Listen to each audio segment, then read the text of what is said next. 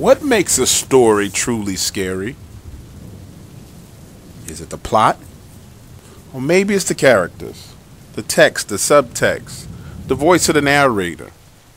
Tonight, I present to you some of the best stories that I've created on the Dark Waters channel. Some of you may have heard these stories before, and that's fine. For those of you who listen to every single thing on this channel, I have plenty more coming down the pipeline. But for those of you who are new here, and you quite haven't had the opportunity to fully indulge in the delicacy of horror that we present at the Dark Waters channel, this is for you. Sit back, relax, and enjoy the show.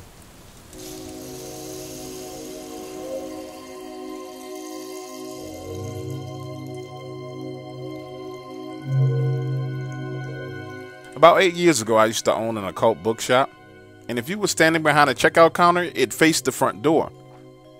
It was around noon, and there were a few customers checking out. My employee Stephanie and I were helping customers when I noticed a man in a light sweater walk into the store. He looked normal, but he was looking down at the ground when he walked in the door. After he entered, he walked a few steps towards the bookshelves, and he lifted his head up a bit, and I caught a glimpse of the side of his face. Then he turned his head and looked directly at me like he knew I was watching. His eyes were black as midnight. Man, I was shocked, and I just stared at him. My body felt like I was hit with some kind of bolt of electricity and my knees weakened. Stephanie noticed my condition and literally grabbed me before I fell to the floor. As I gathered my composure, I told her I was okay. I figured that my blood sugar had dropped and I needed to get something to munch on. So I turned my back and walked to the small table behind the counter. That's when I heard Stephanie saying, "Excuse me, sir. Excuse me, sir." When I turned around, this black-eyed man was standing behind the counter, only a few feet away from me, stared directly at me, not saying a word. I was so frightened that I ran towards the steps and up into my office, hoping he'd not follow me. That's when I heard Stephanie tell him, "Look, I'm about to call the police if you don't leave." I stayed in the office for a few minutes, and that's when Stephanie came walking up the steps, and I asked her, "Hey, did he leave?" And she said he was gone. After that, I told her to close the store for the rest of the day. It was a terrible experience, and I literally feared for my life. I haven't seen any other black-eyed people since then, but I was so affected by that encounter that I decided to sell my business right afterwards. People always ask me, well, why did you decide to do that? But something told me I didn't need to be in the occult business anymore.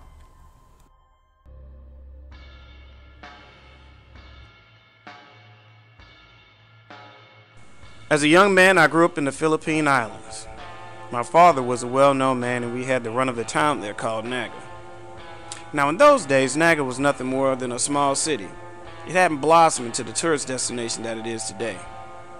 My friends and I had unrestricted access to all the local bars and pool halls due to the status of my father and his associates. With the exception of the Yakuza and a few crooked military officers, we had no issues at all. This combination of unlimited access and freedom often led to us getting into a world of trouble.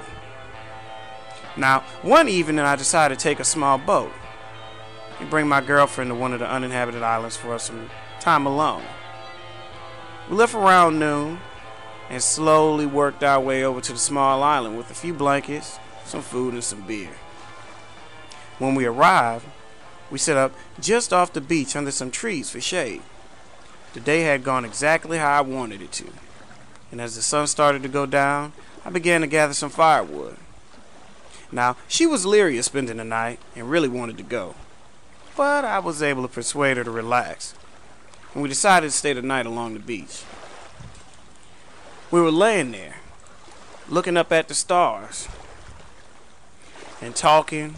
The sounds of the waves crashing ashore were so peaceful that I kind of fell asleep. Now, I couldn't tell you what time it was, but at some point, she got spooked and began slapping and beating me on my stomach and chest. Did you hear that? Honestly, I was dead to the world. The perfect weather and the waves had produced the best sleep I've had in years.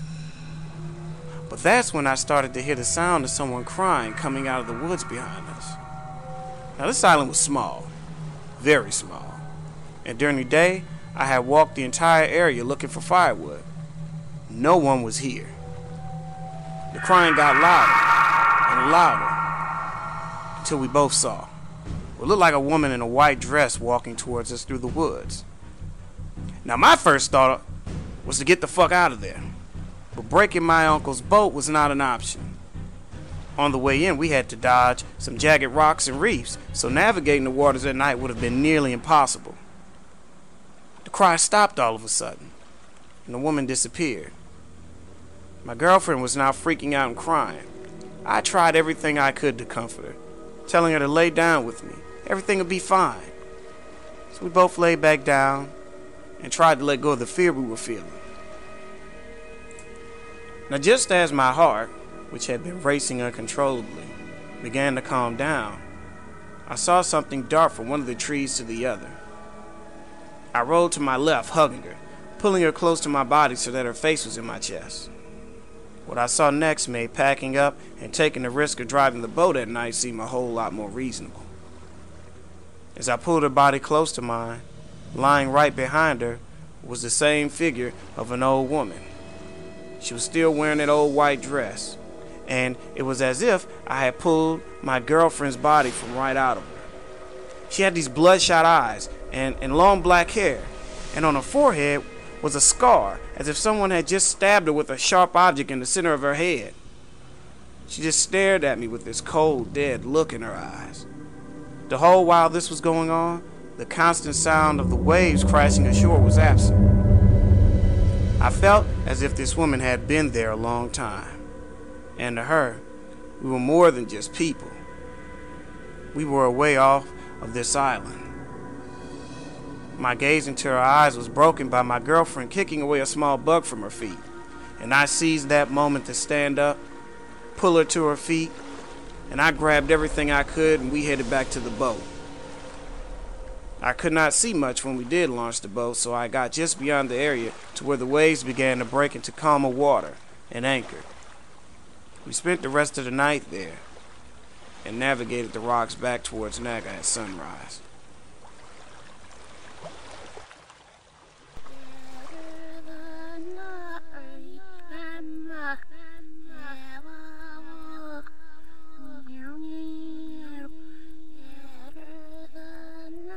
Last month, while visiting my family in Destin, Florida, I witnessed something that should not have been possible. My cousin Lynn and I were in her room watching YouTube while our moms were out back drinking wine poolside. Lynn decided to download a Ouija board app on her iPad. Personally, I am not into that kind of stuff, so I just moved over to the other side of the room while she sat there asking this electronic Ouija board questions. I did my best to ignore her, putting my earbuds in and listening to some music. Her lips were moving as if to ask questions to the Ouija board, and her face showed a look of disappointment. Assuming her little experiment was not going well, I excused myself and went to the bathroom down the hall, then went downstairs to talk to my mom and aunt at the poolside. When I returned to the room an hour later, she was already in bed under the covers, which was weird for Lynn. She was more of a night owl. She never went to bed early. I was a bit tired, so I crawled in my sleeping bag on the floor next to her bed and went to sleep to the sounds of waves crashing against the rocks on YouTube. At 3 a.m., I was awakened by the sounds of vomiting. It was Lynn standing at the foot of her bed and projectile vomiting all over her comforter.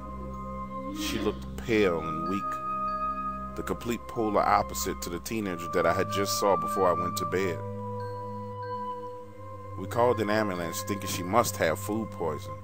The rest of the story is what my auntie told my mother when we reached the hospital. See, my mom and I drove the car while they both were in the back of the ambulance.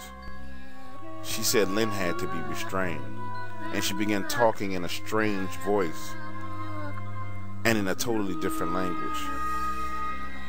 She broke out of the restraints, and then they had to sedate her. She said it was almost like Lynn had been possessed. Her eyes rolled into the back of her head, and she let out violent sounds and roars.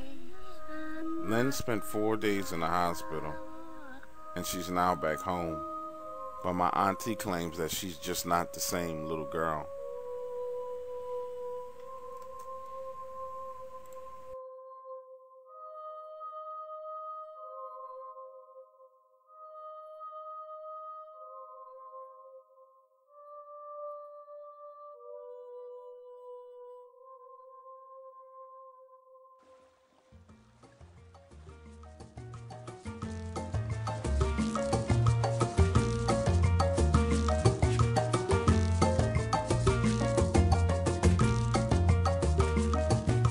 I was born in Cuba, and I have been rolling cigars for 20 years. When you ask me about the strange things that happened to me when I was a young girl, it's taken me some time. I am quite nervous. I have known you for 13 years, but I am still scared to talk about the things that have happened to me. During my teenage years, my mother and father both worked for a cigar manufacturing company, so this is actually how my start as an apprentice roller. Well, the floor manager was a very mean and cantankerous, hateful man.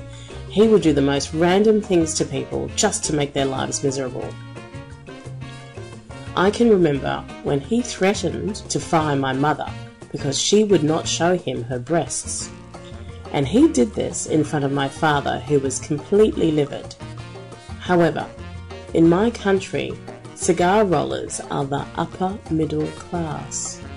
So there was nothing or little anyone would do to jeopardize their job. So my father had no choice but to let it slide. This man took full advantage of countless women, forcing them to perform sexual favors and even into prostitution for tourists that would visit the country illegally. Eventually, he got mixed up with a group of Sicilian mobsters, and he was killed. But just before that happened, he turned his evil gaze upon me, and at that time I was 16. One morning, as I swept the factory floors, he called me into his office. I will never forget that moment. My heart sank into my chest, and I knew he was going to try something. Now, he didn't smoke the cigars we rolled. He would smoke the actual leaves themselves, and when I walked in, he was just standing there, leaning on the desk, smoking a rolled-up tobacco leaf with his pants unzipped. My mind raced as I tried to figure out what to do, and instinctively, I sneezed, blowing mucus out of my nose across the room, and it landed on the floor at his feet. This enraged him, and he charged forward, slapping me and telling me to clean it up. So, as I got down on the floor and cleaned it with the bottom of my apron, he circled to the back side of the desk and took a seat, and he began talking. This man said the most offensive things about my father, how he was not a man, and that he had slept with my mother. Then he said, "Your mother was good, but I will have you next. You just wait, your turn is coming." 2 days later, he was murdered by a mobster who was in love with one of the girls in the factory. So that day, everyone was in a celebratory mood, especially my father. So for a moment there, it felt as if the darkness that he represented was gone. But unfortunately, that feeling would not last long. 2 days later, one of the bunchers, for those of you who don't know, a buncher is the person who gathers the tobacco and organizes it for the day. They have to get to the factory at 5 a.m. and start work 3 hours earlier than everyone else. Anyway, when we arrived, she was in a corner hiding, and she said there was a shadow in the manager's office with glowing red eyes watching her.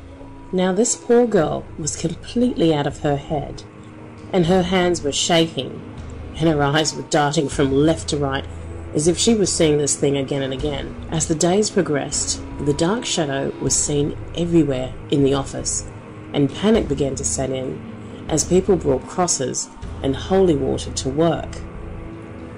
On a Friday night, I was in bed, and I had just fallen asleep when I began to get this horrible feeling. My skin began to tingle and burn at the same time, and when I opened my eyes, that black shadow was hovering above me. I felt its hands touching my body, on my breasts and on my inner thighs, and when I tried to scream, nothing came out. Those piercing red eyes stared back at me as I felt my body being groped. So I prayed to the Virgin Mary to help me, and then it went away. But for the next 2 years, I was visited off and on by this entity, and things got so bad that my mother began to sleep in the same bed with me. But it would not stop. It only targeted her too. This shadow was the spirit of the evil manager, and he had followed many women home from the factory.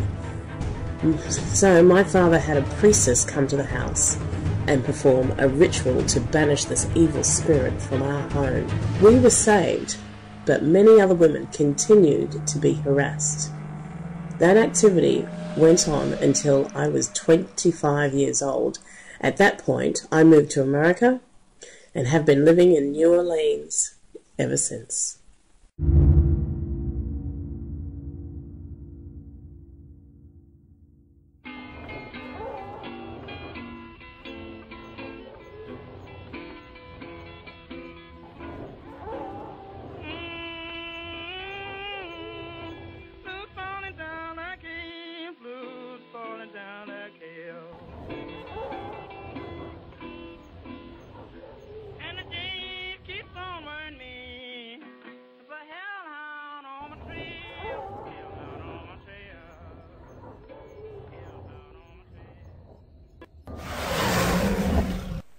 I'm a member of the New Orleans Police Department and have been on the force for 20 years. I've been assigned to a special unit that very few people know about.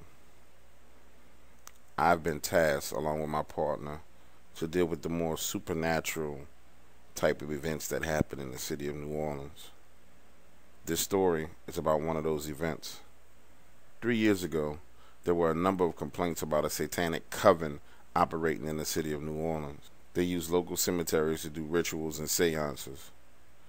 Along with that, there were complaints about hearing loud dog barks and howls coming out of the same cemeteries. One evening, a call came across my radio about such an event, and I headed over to the cemetery to check it out. This particular evening, I was alone. My partner had taken some vacation time, and I entered the cemetery not expecting to see much. In fact, I had busted the majority of these satanic cults in action, and I knew everyone by name. I didn't take it personally. I'm a Christian. They choose to worship Satan, that's their thing. They can go straight to hell. This particular night, I walked up on a seance, and everyone stopped. But they had this weird look in their eyes. They all looked spooked. Now, I figure if you're sitting there in the cemetery worshiping Satan, you should be spooked. So I think nothing of it. After all, we're in the cemetery at night. Alright guys, break it up. Break it up. It's time for you to get out of here. You know you're trespassing. Don't make me arrest you. The entire group just stood there, looking at me, but not looking at me. More so looking through me, or dare to say looking past me. They stood there frozen with this terrified look on their faces. Guys, you heard me. Break it up. It's time to get out of here. Again, none of them moved. They just stood there, donned in their black robes and red rope belts. They all stood there frozen. For the first time, I began to feel a chill down my spine, and I had an urge to look behind me. Everything told me not to turn around, but I did. What I saw when I turned around could only be described as a hellhound. The hellhound had a face of an overgrown Doberman pinscher. His head was huge. Its eyes were a deep glowing reddish color, and it was large, much larger than my 200-pound Rottweiler. What really disturbed me was that it appeared to be ghostly and solid at the same time, almost as if it existed in a realm between the living and the dead. It stood there ready to pounce as I maneuvered my way among the members of the group. Reaching for my weapon, the leader, a woman named Catherine, quietly said, "This is just a warning. Don't do anything and we'll be fine. But if you shoot, it will attack." At this point, I never had any experience with this type of entity, so I had no clue what to do, and I trusted her. For some reason I did. She then threw what looked like a bag of powder in the direction of the hellhound. A barking sound began to emanate from all around us, but not from the hellhound itself. These sounds seemed as if they were coming from below us and above us, almost like from another dimension or another world. Then the hellhound let out a sound that was not a bark, but more of a demonic roar. The sound was otherworldly. Then it simply disappeared before our eyes. This was the first encounter I had with the hellhound, but wouldn't be the last. I walked the group out of the cemetery and questioned Catherine about the incident. She said that some of the ceremonies that they hold, hellhounds show up, expecting to collect the human soul. It was a sign that the ritual had worked. This job has led me down some dark paths and forced me to befriend some weird and strange people, but I take comfort in my Lord and Savior, Jesus Christ.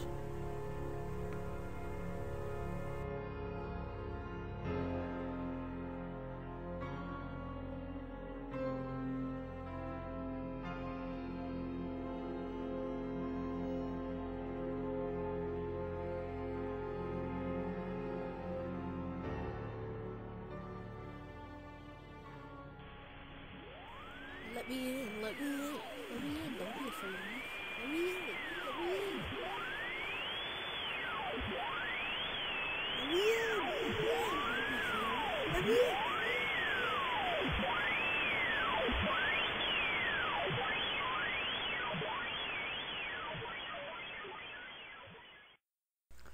That sound brought me out of my kitchen, down the hallway, into the living room, where my wife was standing there, staring at the front door, looking like she'd seen a ghost. Baby, what the hell was that? You see, that sound was coming through the radio inside of our home. The sound of a little kid over static asking us to let him in. Prior to me going in the kitchen, my wife decided to go answer the front door. I thought nothing of it. It was just 6 p.m. It was light outside. There was nothing for us to be afraid of. But I was wrong. As I stood behind her, she was frozen, staring at the door handle. I said, "Babe, what's wrong? Who's outside? What is that noise? What's that sound?" She wouldn't speak. I reached to open the door, turning the handle. And as I opened the door, there standing before me, with two little boys, no older than 12 years old, staring directly at me with eyes that were black voids. They seemed to have a mesmerizing effect on me. They said, "Let us in." I need to use the phone. Let me in. Let me in. Part of my being to resist them. Every ounce of my body told me not to let them in. And I will kill you. But for some reason, I found my hand moving up to signal to let them into the house. My wife grabbed my hand and pulled it back to my You side. want to play hide and seek? "Let us in. Let us in now. And I'll We need to use your phone. Let us in now."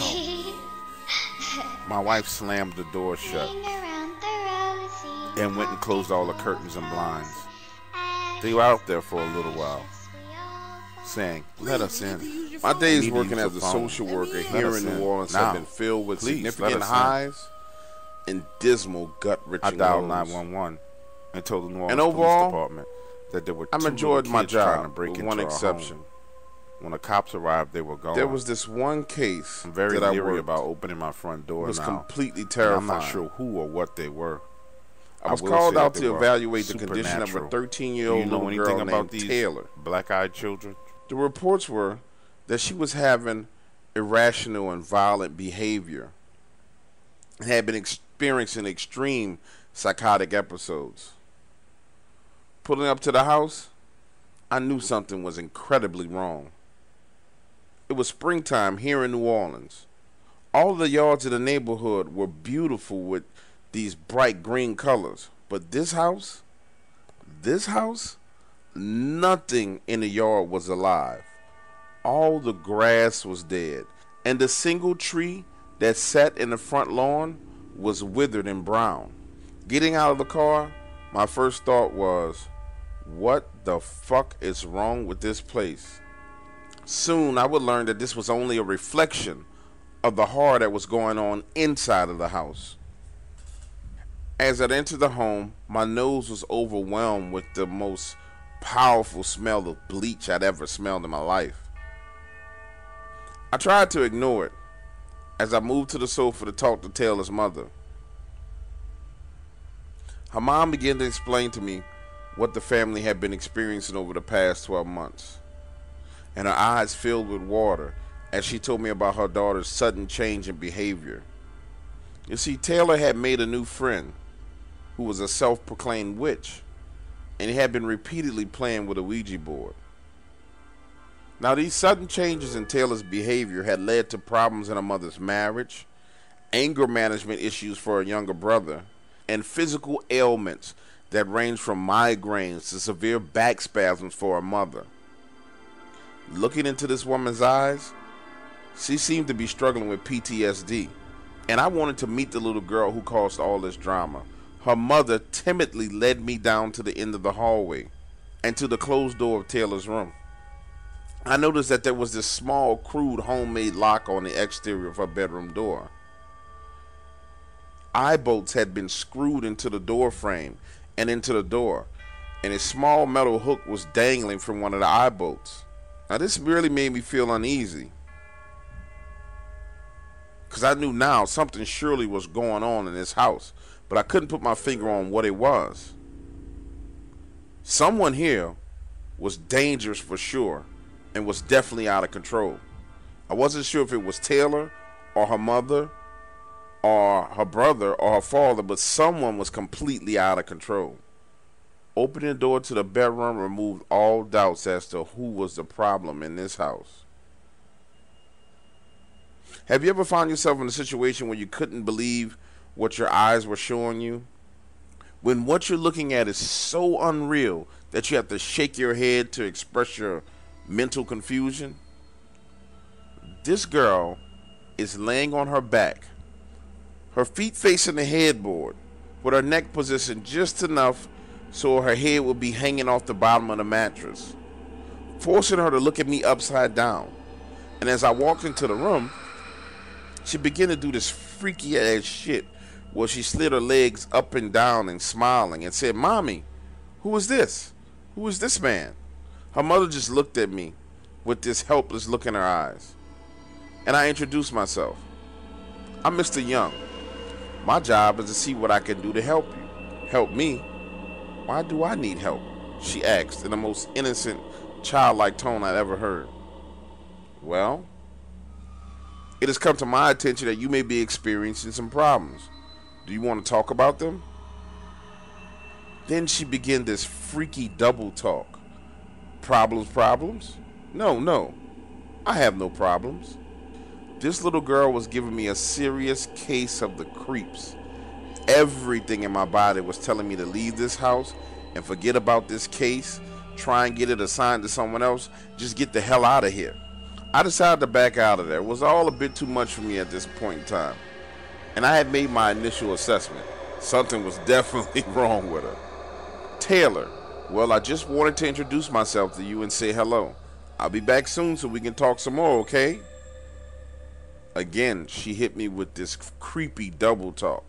Bye-bye. Don't hit the puppy dogs. They're so cute."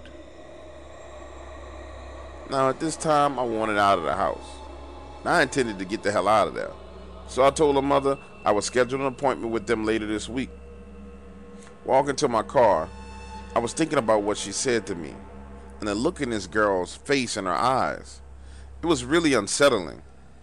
I had been in rooms with convicted murderers, pedophiles, rapists, all types of seedy people, but this 13-year-old girl was scaring me. Driving away from the house, there was this feeling of relief, as if I had just left some type of evil bubble that was surrounding me. I turned on a Claiborne Avenue and headed downtown. As I accelerated down the street, I found myself staring at the white lines. My attention drifted away from what I was doing, and when I looked up, a woman was racing out into the street trying to catch her 2 dogs. Slamming on the brakes as I swerved to avoid them and her, in the back of my mind, I could hear Taylor's creepy voice saying, "Don't hit the puppies. They're so cute. This is exactly how my first visit to this home ended. Me sitting there on Claiborne Avenue, freaking out over what just happened. My second and final visit to the house was the most horrific experience I've had till this day. This time when I entered the house, I could smell the stench of feces in the air. Taylor's mother was sitting on the sofa, and only a few days had gone by, but she looked extremely weak and drained and was having trouble walking. Her brother, who opened the door, had a black eye and scratches on his face. In the house, it looked like a war zone. Dirty dishes in the kitchen, chicken bones on the floor. The paintings on the wall were all tilted in various directions, as if someone had been beaten on the walls. And the paintings of Jesus Christ and Mary that once hung on the wall by the fireplace had been scratched and torn. This house felt alive and had a different energy, way more different than the first time I visited. Walking down the hallway to Taylor's room, I noticed that not only was the door open, but the eye bolts had been ripped out of the door and the door frame. Taylor was standing there, half naked, with her hands on the wall, smearing feces everywhere. The smell was putrid, and it made me nauseous. As I stood there covering my nose, I realized that this wasn't just a regular mental breakdown. This was something way more sinister. When she saw me, she waved her hands and said, "I told you to watch out for the puppies. Aren't they so cute?" Then she continued to smear shit all over the walls of the room. Now, I am a trained counselor. That's what I do. But when I find people having severe psychotic episodes, that is not something that I really get into. And when we start getting to the point where we're talking about people who are possessed, which at this point in time, I believe that Taylor was possessed by some type of demon, that is way above my pay grade. So I went back into the living room with her mother and said, "Hey, I'm setting a doctor's appointment for you and Taylor so she can get checked out. And then we're going to do a full psychiatric screening." Her mother just kind of looked up at me with this glazed over look in her eyes and said, "Okay." She looked so defeated and weak. But me personally, it was time for me to get the hell out of there. A few days later, her mother took her to the doctor's office and had a full workup on her. As it was my case, I went to visit the doctor to hold a conversation with him to find out what was going on. The doctor stood there and looked me square in the eyes and said there was nothing physically wrong with Taylor. Everything was fine with her. He had recommended to her mother that she see a priest because he believed that she needed an exorcist. A week after Taylor visited the doctor, the police was called to the family's house, and Taylor was taken into custody and submitted to a psychiatric ward. Her mother had woke up at night and found Taylor standing over her with a butcher knife. She was able to fight her off and get to the phone and call 911. And when the police arrived, the officers on the scene said that she exhibited abnormal strength for a 13-year-old girl when they tried to restrain her. To this day, Taylor is staying in one of the few psychiatric hospitals remaining in the state of Louisiana. And every time she gets close to being released, she has another psychotic episode that prevents her from going home. I will find you, and I will kill you. You and everyone you know will be dead. You're all going to die.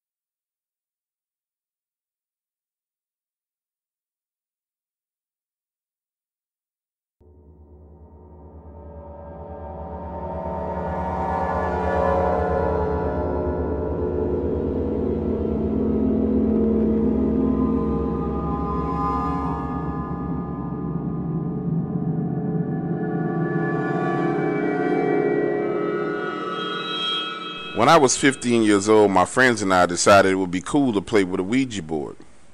To this day, I don't know why we did this.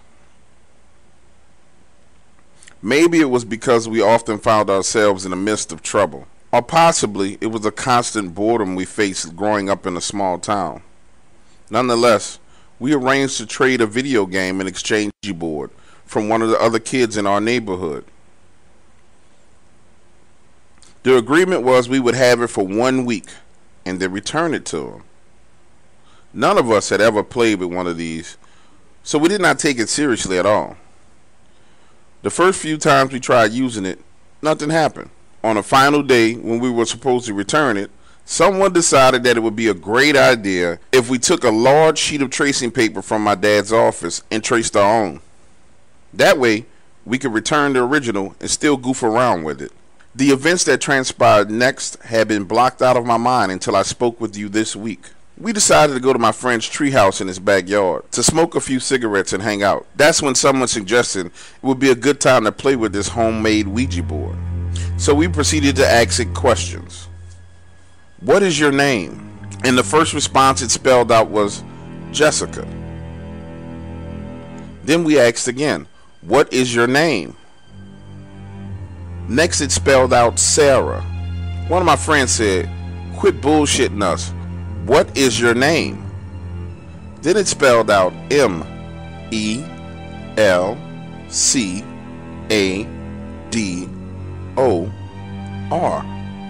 At this point in time, I got freaked out and decided to step away for a smoke as they continued to read the responses that came from the Ouija board. After it spelled out that name, the responses got more and more aggressive. Kill yourself. Kill your friends. Kill your parents. In the corner of the treehouse, I lit my cigarette, and as I took my first drag, the paper we traced the board on ignited into flames with a flash of bright light. Now freaked the fuck out, everyone decided to leave except for me. My house was only a block away, and I really wanted to smoke 1 or 2 more cigarettes before I left, so I sat there for another 20 minutes alone. Listen, at this point, I had no freaky feelings, and I figured it was all good. When I climbed down from the treehouse to head home, it was about 7:15 p.m. and I had to walk down an alleyway that ran behind the houses in our neighborhood. The alleyway was 20 feet wide. On the right was a wooden fence, and to the left were garages flanked by chain-linked fences. There were lights that lit up the entire alleyway from one end to the other. As I walked along, up ahead of me, I saw a figure walk through the wooden fence. It was a man, about 6 or 7 feet tall.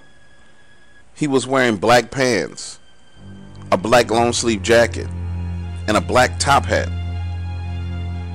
His skin was white, milk white, and his eyes were these large black voids. In his left hand was an axe, and I'm not 100% sure, but I believe there was blood on the axe. He moved slowly, walking on a diagonal away from me, and looked back at me over his shoulder the entire time. Man, it felt like 5 minutes as I stood there frozen, staring at this man. Then he walked into one of the closed garage doors. Look, I was freaking terrified. And the only way to go home was to go down this alleyway past where he was. So I took a deep breath and hauled ass down that alleyway as fast as I could, running as close to the wooden fence as possible. When I passed the area where he disappeared, I looked back and nothing was there. Later that week, I learned that each of my friends had seen the same man. The most frightening thing was that within the next few weeks, we all would have near-miss experiences that shook us to the core.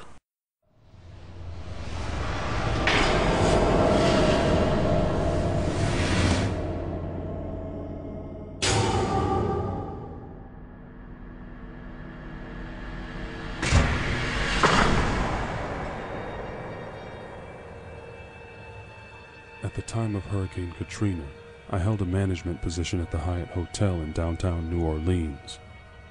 The hotel is adjacent to the Superdome, where many of the people were held for over a week until they were evacuated.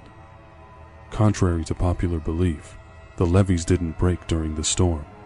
It was the morning after that the water came rushing into the city. The stories I'm going to share with you are not for the faint of heart, and if you are easily offended, you should stop listening now. I was not aware of what was being shown on TV while the city was flooded. We were too busy dealing with people trying to find safety. However, I do remember when the military contractors arrived. These men and women were something straight out of a movie. Hardcore, combat-tested, killing machines. We had been having a problem in the hotel with a man molesting and raping women while they were sleeping. He was breaking into rooms and doing some of the most horrible things you could imagine. The Hyatt had backup generators for the first few days of the storm that allowed people to move about with some light, but once they failed because of lack of fuel, things went straight to hell. Every hallway was dark, and the stairwells were deadly. The contractors searched the hotel floor by floor and room by room until they found him. Once he was identified by two of the victims, he was walked out of the side access door and we never saw him again. I won't say that they killed him, but the chances that he ran away were very slim. That same day, I went along with 3 of them to Gentilly, a section of the city where my house was. I wanted to see if I could salvage anything from my place, relatively safe and isolated from the horrors of the outdoor and the hotel. I had absolutely no idea of the real condition of the city. We had only made it about a mile in the boat when we ran into the first dead body, a young child floating in the water, no more than 12 years old. His body was bloated and swollen from the gases inside. A chunk of his leg was missing from some type of animal bite. On the rooftops were people everywhere begging for help. One man was standing on his roof pointing to the water. "Sharks! Sharks!" he shouted. When I looked over, I saw 3 sharks swimming down the street. We traveled further. The sounds of people asking for help to this day still torture me. A woman on the roof cried out, "Help! My baby is sick. Just take him with you." The contractors looked at me, saying it was my decision. What was I supposed to do with a baby? I could barely feed myself. I decided to ignore her. We were passing the prison when we saw 2 men with guns elevated on the steps of the courthouse. They crouched down to hide, I guess expecting to ambush us and take the boat. The guys I was with simply lit the area up with gunfire. No questions, no second thoughts. For 3 minutes straight they lit up the area. I saw the men scramble away, jumping from the steps into the water, and we sped past them in the boat. At that time, I was completely over the idea of going to my house. Screw that. We arrived at Broad Street to find bloated dead bodies floating around everywhere. The smell was nauseating. I had seen enough. I began to wonder how many people did I know that were floating around the streets, and I asked to go back. When we arrived at the hotel, I could only sit there. I cannot tell you the words to describe how the city felt. The smell of chemicals and death. Many people claim to know what disaster is, but until you live through something like that, you have no clue. Wait. There is one more story I would like to share with you from my time stranded at the hotel. Nighttime was the worst for everyone. We all tend to take for granted the simple things in life, like food, clean water, and working lights. However, it's the life that makes you feel safe. If you find yourself without light for an extended period of time, everything becomes frightening. Imagine this. The day after I ventured out with a team of contractors, rumors began to spread about the things happening at the Superdome, which was less than 1 block away from the hotel. Now, rumors during a disaster, as I would learn later that night, should be treated as actual facts. See, you have no way of knowing what's true and what's not true. We got word that there were gangs of men roaming the area of the Superdome with guns. A little unknown secret was that ammunition was scarce during Katrina. Somehow, the criminals had managed to get much more ammunition than the National Guard soldiers that were there. Word was that they were going to come to the hotel and try and occupy the rooms. And this occupation was going to happen by force. So far, I have neglected to explain some things to you. You see, one face of the hotel was littered with broken windows. This was the side of the hotel that faced the corner of Poydras and Loyola Avenue, the east side. The western side did not have as much damage, as there were other buildings to shelter the windows from the wind. So essentially, the eastern wing of the hotel was completely unsecured and could easily be infiltrated if a person desired to. I had to meet with several of the contractors who stayed in the hotel and asked that they patrol the eastern section. They agreed to leave 2 men behind to patrol the bottom 2 floors of the eastern section. That night, things were very quiet in the hotel. So quiet that it made me very nervous. The majority of the contractors had gone out into the night to do what they were hired to do. I choose not to share that information as I prefer not to get shot. However, there was supposed to be at least 2 men patrolling the eastern corridors. And of course, it was my job to check on them and see if they needed anything. So I mustered all the courage I could, grabbed my 9mm, and headed over to that section of the hotel. It was 11:47 p.m. I will never forget the time because the glow of my digital watch was the only thing that provided me any light to see by. Walking the dark halls of the eastern wing of the hotel was one of the most frightening things I had done in my life. The hotel had thousands of broken windows, and the wind blew through them, creating this constant low moaning and whistling sound.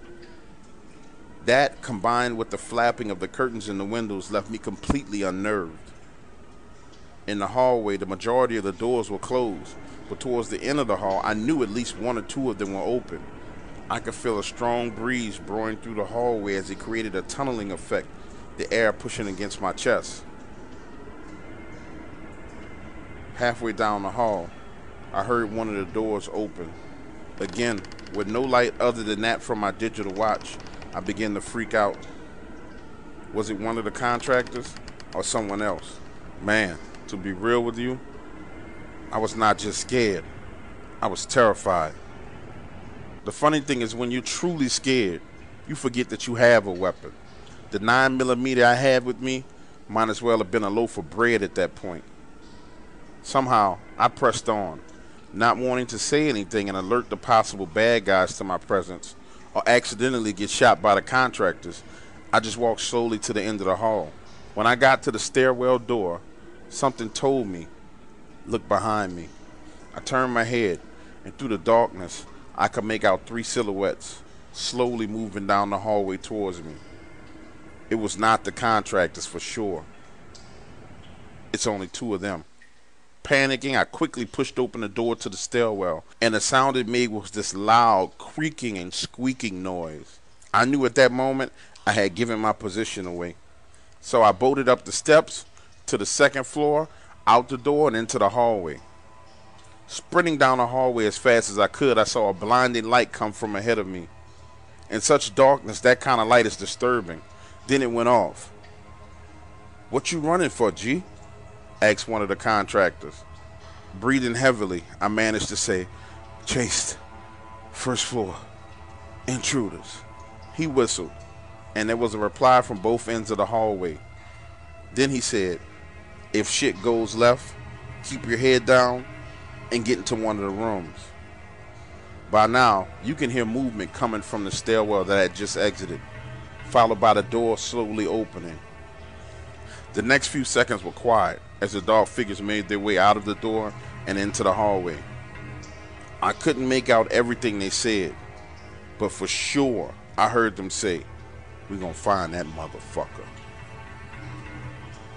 After that, things erupted. The guy in front of me turned on the tactical light he had on his gun and lit up the hallway. There were 4 men, 2 with assault rifles and 2 had machetes. Then the contractor said something that scared the shit out of me.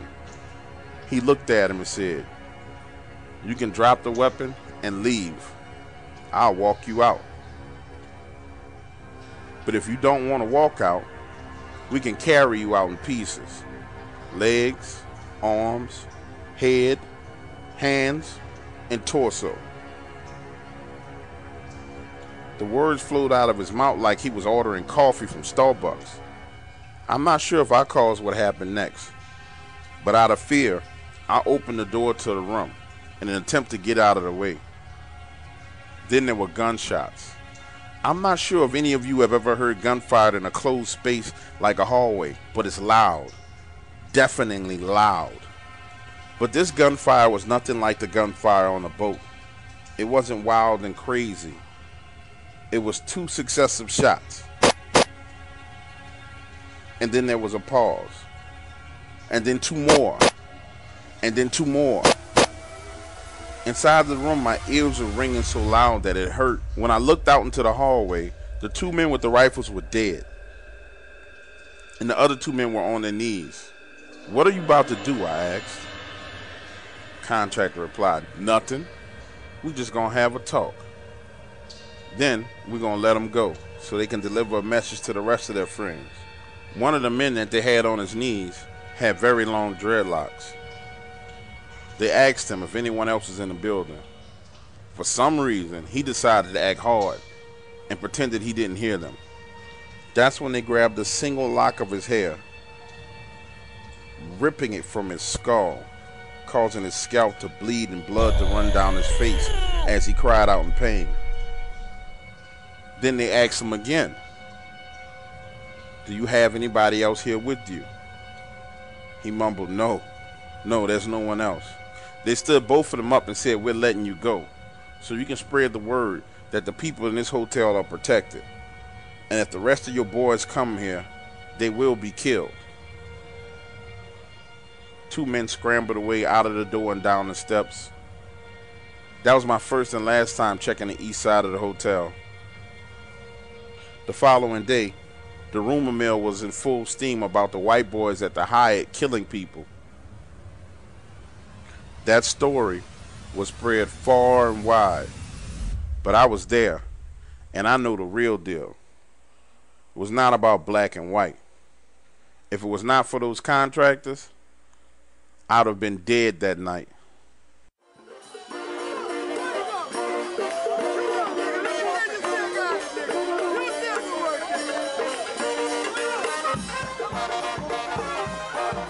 It was 7 days before Hurricane Katrina when I saw something so freaky that I quit my job. At the time, I was working for a man they called Little Phil Rosito at the Jester Daiquiri shop on Bourbon Street. Every building on Bourbon Street has its ghosts, shadow people, and demons. It was about 2:30 p.m. on a Thursday. The streets were semi-packed with drunken tourists. They were all talking about the hurricane headed to New Orleans, bombarding me with the stupidest questions. Is the city really a bowl? How tall are the levees? Looking past this group of drunken pikers, I saw what looked like a huge shadow moved past the front door of the building. There's no mistaking what I saw. The building has huge doors that are always open. I quickly ran around the bar headed for the door. That's when I saw a second, very large shadow pass by. Peeping my head out looking down Bourbon Street, I could see 2 large shadow figures, at least 15 to 17 feet tall, shaped like men. The people on the street reacted to the shadows as they moved down the second block of Bourbon Street and disappeared into the walls of one of the strip clubs. I'd been told by the other bartender about the shadow people in the buildings around Bourbon Street, but that was just too much for me to handle. I told my boss, Little Phil, what I saw. He checked out the tapes and there they were, 2 big shadows walking down Bourbon Street in the middle of the day. Little Phil just laughed it off and said, "Well, it is New Orleans."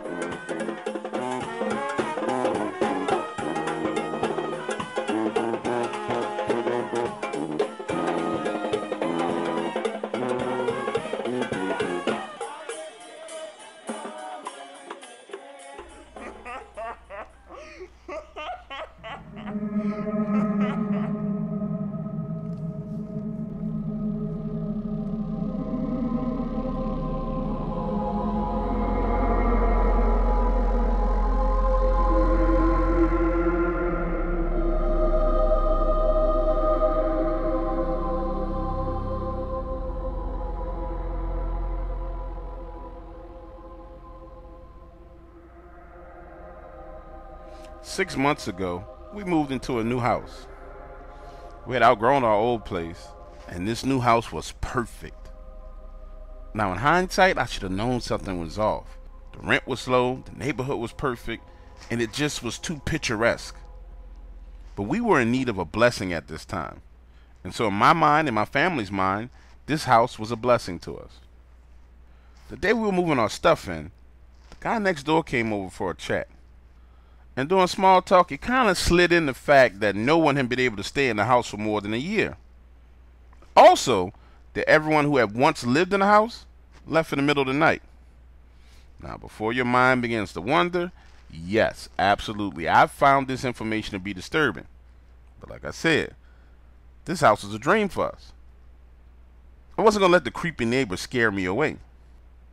Things went well for us for about the first 6 months. The wife and kids were happy, and so was I. Now, as a hobby, I played in a beer pong league. I've been doing this for about 10, 15 years, along with my best friend Ron. Well, suddenly, Ron fell on some hard times. Problems on the job, problems at home with his wife, and he found himself in trouble. So my wife and I opened up our home to him, for a small fee, of course. Doug Waters, remember I was telling you about some of the strange occurrences in my house? After Ron moved in, all the strange shit started happening. Now, it would take a while before I experienced anything myself. But when I did, it was small stuff, like footsteps in the hallways, doors opening and closing on their own. However, Ron, man, he was having issues. And it seemed like all the activity was focused on him. One morning, when my wife and I went downstairs for breakfast, we found him in the corner of the living room, knees hugged to his chest, his eyes wide open in his blank stare and shaking. It took nearly 2 hours to get him to talk. And when he did, what he said was enough to get my wife and I to start praying again. You see, Ron had been lying on the sofa watching TV. And as he began to doze off, for some reason, something made him open his eyes. And when he did, there was this figure standing over him. It was jet black, and his head reached the ceiling of the room. And the eyes, they were this fiery red color. This shadow creature was solid black, and it was looking away from him. Ron told me that initially he thought he was dreaming, so he began to wipe his eyes. And as he removed his fingers from his eyes, that's when it looked down at him. And he heard it say, "What do you know about death?" Now, of course, I thought my guy Ron was tripping, but he insisted that this sound was not in his head and that this thing stood there looking down at him. Ron closed his eyes again, praying that it was nothing more than a dream. And then when he opened them, it was bent over, face to face with him. That's when he rolled over on his stomach, pushed his face into the sofa, and began to pray. A few minutes later, he rolled back over. There was nothing there, but he could feel this presence in the room. So he moved to the corner, put his back against the wall. And that's how my wife and I found him the next morning. Knees to his chest, eyes wide open, with the sickest look of frightened fear in his eyes that I'd ever seen. After that night, my wife and I helped Ron get an apartment and moved him out of our house. And since he's been gone, the activity has stopped.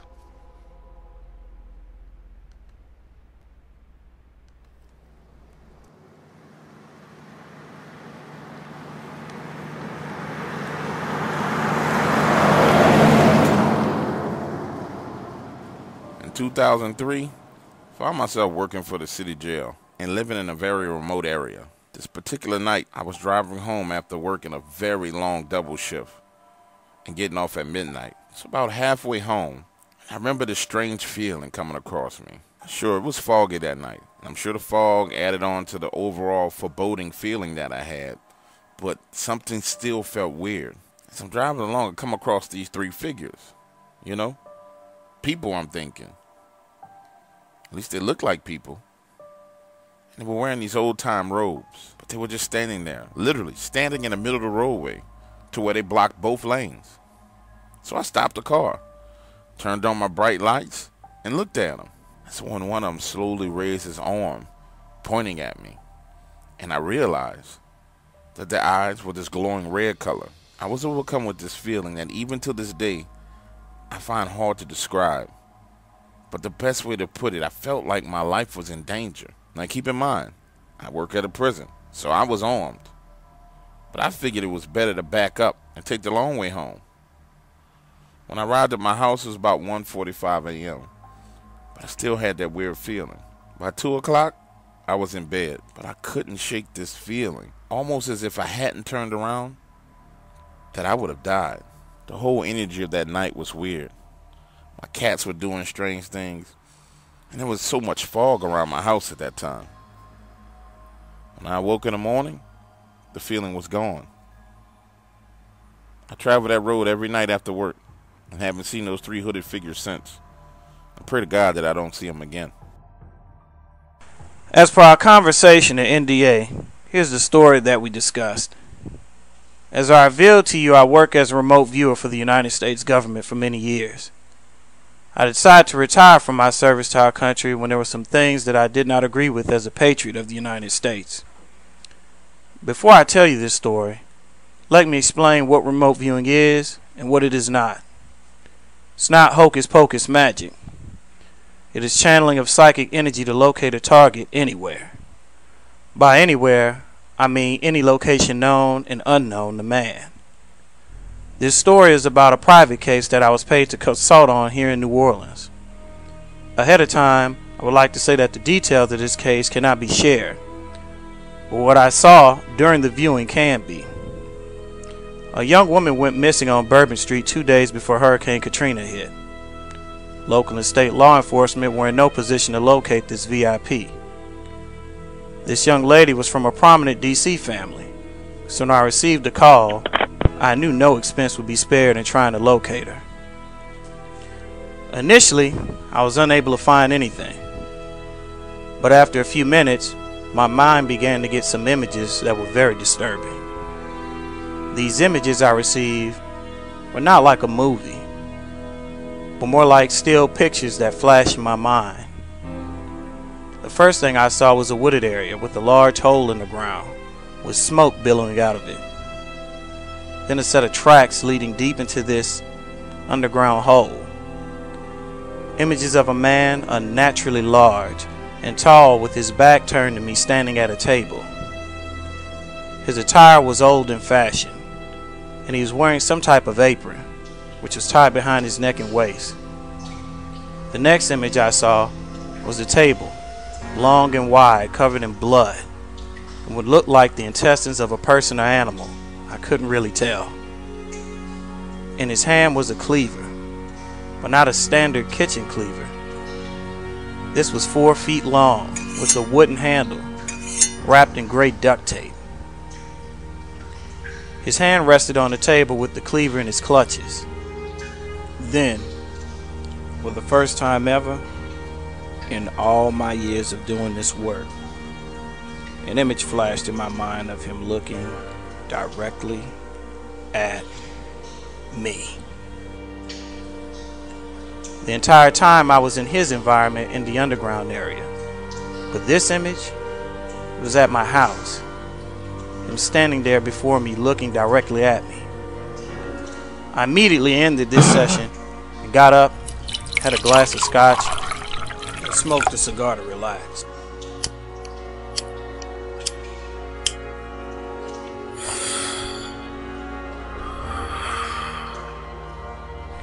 This was confusing to me. 1, where was the girl? 2, where the hell was this place? 3, how did he know I was looking at him? In my profession, the target is always unaware of you seeing them. But he was actually aware and projected himself into my environment. This man was evil and possibly psychic. An hour later, after I rested, I focused on the girl again and found myself in the same place. Images of the table, the cleaver, but she was nowhere, and neither was he. Images of chains hanging from the ceiling with shackles, a pool of blood on the floor beneath them, Then a table, an image of a table. It was neat and well kept, not a speck of dust or blood or anything. With a set of keys and a dog collar with the name Zeus and an address in Southwest Louisiana. The information was given to the state troopers. They found a house near the bayou, and inside was the most terrifying thing they had ever seen. A table with severed female body parts, hands, legs, arms. The missing girl's head was found, but nothing else. Outside in the back of the property, they found a small boat dock that extended into the wetlands, and a shack. The police surmised that he was feeding the body parts to alligators in the marsh. This is one of the most horrific remote viewing sessions I've ever done. As for the man, they caught him. He was at the vet with his dog Zeus. The trooper I spoke with said that he was 6 feet 10 inches and 345 pounds. He was a true freak of nature. One of the most overlooked aspects of Hurricane Katrina was the evacuation process before the storm hit. My family left New Orleans 2 days before the storm landed, and it took 24 hours before we were able to get to Houston, Texas. The traffic was horrific. Millions of people in their cars on the road, trying to get away. That is the background of my encounter. We were on the road outside of Slidell, Louisiana. I was 12 years old, and after hours in traffic I had to pee. Since we were in a bushy area, my father decided to stop the car and let me pee in the bushes. I got out and walked away from the car, maybe about 15 feet into the bushes.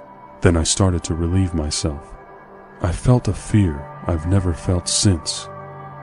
I had the distinct sense that I was being watched. I looked at a certain bush which had long grass, and I could see glowing yellow eyes looking back at me. As I looked at the eyes, a creature stood up to reveal that it was taller than the long grass. I didn't really see what the body looked like, but I could see the outline of its head. It had pointy ears in the shape of a German shepherd's. I quickly ran back to the car, peeing myself a little, and jumped onto my mother's lap. She asked me what was wrong, but I didn't say anything. Clearly no one in the car saw what I saw. I decided to keep my mouth shut. It was years later, as I was watching a movie called Dog Soldiers, that I finally recognized what I saw.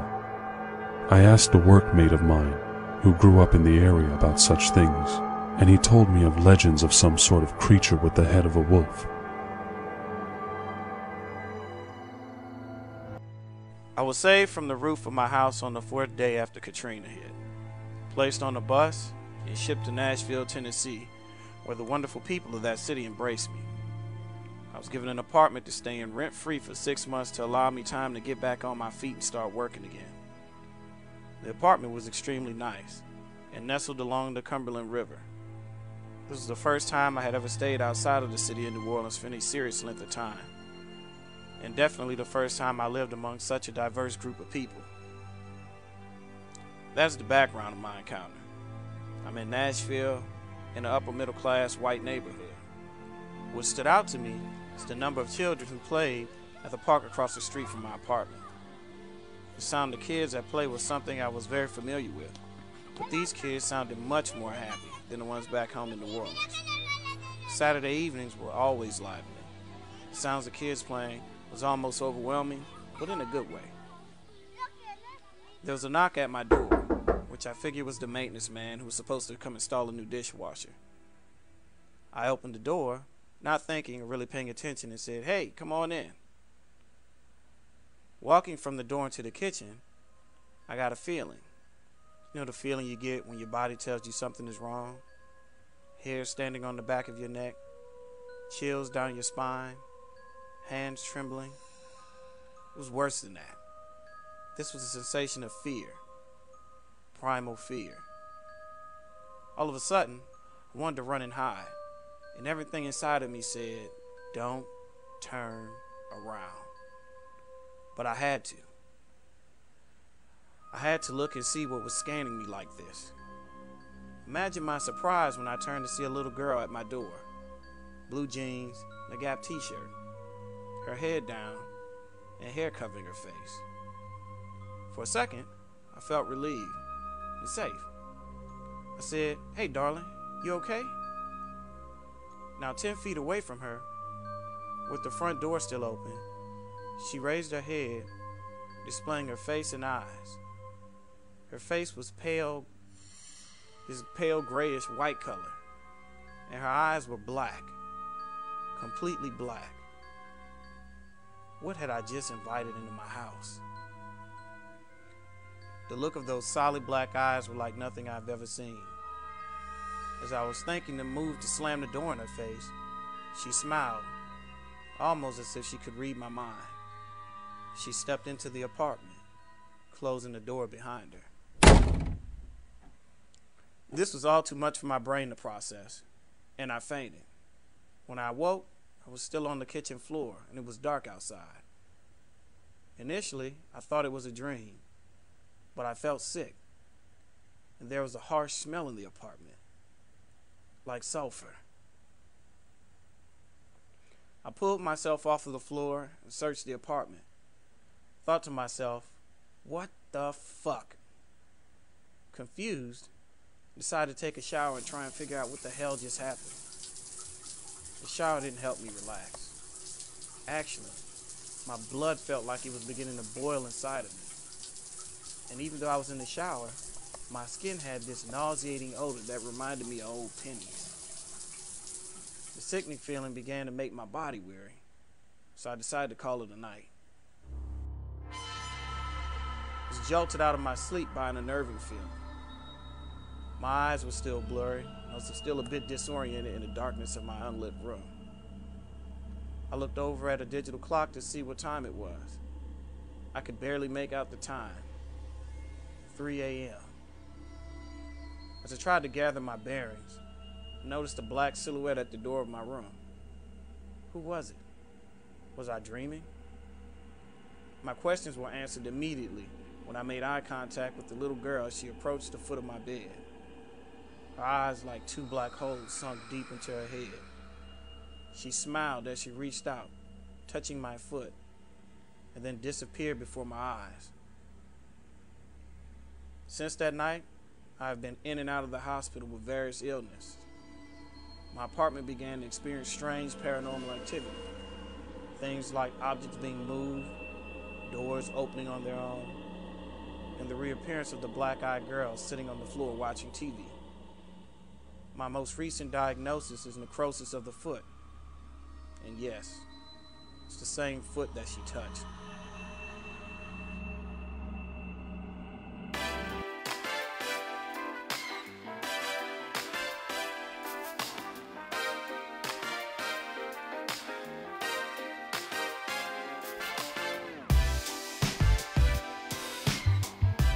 When I was 24 years old, I got a job working as a bouncer at a strip club. And I would always get off work real late. And by late, I mean I found myself getting home at 4:30, 5 a.m. Now, since I live with my parents, I moved into the basement. That way I could use the basement door to get direct access to my bedroom and not wake them up every time I came home. I had gotten off work at about 4 a.m., drove home, and I remember it being quiet as I pulled up outside of the house. The only sound I could really hear was the squeaking of the front right wheel on my truck. Opened the door and got out. And as I went to close the door to the truck, I heard this guttural growling sound coming from the passenger side of my vehicle. When I looked over, I saw this 9 to 10 foot tall creature standing in a creek in front of this old oak tree. And I couldn't see every detail because it was dark, but what I could see was this kind of glimmering glisten of green eyes. And also I could see a silhouette. It was massive. Then this thing growled. Man, I took off, running towards the basement door, and jumped into it. Didn't use a key. I broke the door and the lock and everything else. Always been a joy. Closed it behind me and moved my dresser door in front of it. As a kid, I remember the next thing I know, I hear this thing outside throwing shit. My dad's barbecue grill, chairs, the umbrella, tables. And as a young adult, it was like this creature was having friends a and I would temper often leave our parents to walk My around. parents came running downstairs, asking me what did I do. The day these my events dad looked out the happened, basement we were window out and at saw one of the this night thing. parades. He didn't seem My best friend surprised and at I all. decided to walk down to He the just corner of told us to Magazine be quiet and it'll Napoleon go Avenue. away. We got there, the area It was would pace jam-packed with left to people right watching the parade. and stop. And now that we were away from our Stand parents, there, I literally let down rocking my hair and and started swaying having back fun. and forth, We've been out there looking about at the 20 house. minutes or so, and I noticed a man Next, staring at me. we heard from this the crowd across loud the street. yell coming from If you're far, a woman, far you know away. what I'm talking about. Way louder That than possible for sensation of any a man human. staring at you, And looking then the at creature you took like off a back piece of into the meat. woods. I That's begged what it my was. dad to call the police. His eyes were locked. He said on no. me. He And said I they would only make immediately us seem felt like a he bunch was of creeper. fools. So we let it be. Minutes later, a float Now, passed and I lost Mom track. doesn't of like him. being at home Honestly, alone I got anymore. distracted trying to catch And some of she's the big begging my Mardi Gras dad to beats. sell the property. Things seemed fine. But Dad won't. And when the parade got He to grew float up number here. 32, a friend and I decided it was best that we head back to the area where our parents were. When we were walking back, I thought I caught a glimpse of him on the same side of the street as us, but I wasn't sure. But as we moved away from that crowd, I was certain that this was the same guy following us. He moved slowly, trying his best to parallel us, stay out of sight. We were finally forced to make a right turn and walk the 3 blocks back to the area where my parents' house was. I noticed him for sure. And behind him was this tall black man. Now, if you ever been to Mardi Gras, you understand that crowds of people tend to create these choke points. When people stand around and bunch up talking. Well, we got to one of those areas. We were trying to squeeze past some Tulane college students when he tapped me on my shoulder and said, "Hey, where you guys headed?" My reply was short and to the point. "I'm 16. Why do you care where I'm heading?" Thinking that this creeper would realize that I was underage and going about his business. But nope, he just kept talking, so we kept walking. About a block later, we arrived at this area of sidewalk. On the left was this tall wooden fence. On the right were these kind of tall bushes, about 5.5 to 6 feet tall. This area seemed isolated. Now, people in the streets really couldn't see what was behind the bushes. And as we passed through that area, he grabbed my arm and started pulling me towards him. And just as he was pulling, I saw this black man behind him whack him across the head. Then this guy commenced to kicking and beating the crap out of him. Turns out that the guy had approached his 13-year-old daughter at the parade route, and he was following him just to whoop his ass. When the police arrived, which was very fast, all they saw was a black guy beating the shit out of a white guy. They immediately put the black man, whose name I learned later was Keith, in handcuffs. And when I actually explained to the officers that Keith had saved me from this guy who was trying to assault me, they let him go and arrested the other guy. But not before slamming his face into the hood of the car and saying, "This is Mardi Gras. People out here trying to have fun and you fucking with their little kids? We got something for you." A few minutes later, I was back in the area where my parents were. I never told him what happened. But when I looked up that man Keith, who came to my defense, turns out he was a pretty powerful guy. I don't think he cared about his reputation that day, though.